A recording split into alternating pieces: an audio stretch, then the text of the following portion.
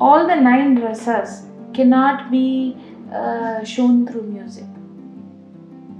Like for example, disgust cannot be shown, hasya cannot be shown. There are certain rasas that you cannot express through music.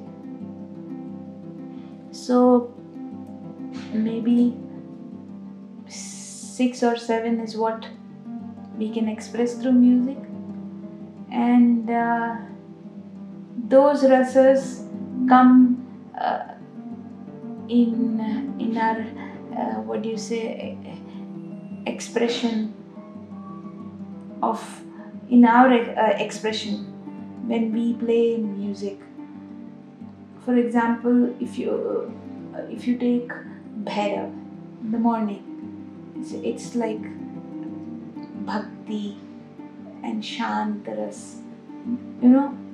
That I do not think that this is bhakti, this is shantaras, so I have to express it. No, it just comes because the notes are such that if you hit the microtones right, you're going to that feeling is going to be it's going to manifest itself.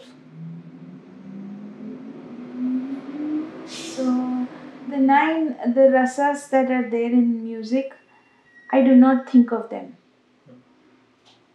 They are there in the background probably, but I do not consciously think of them. I only think of this rag and how do I start elaborating on this, and what is the aro, what is the avro, what is the pakad, what is the vadi samvadi.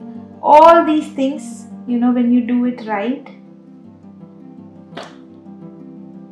that comes out.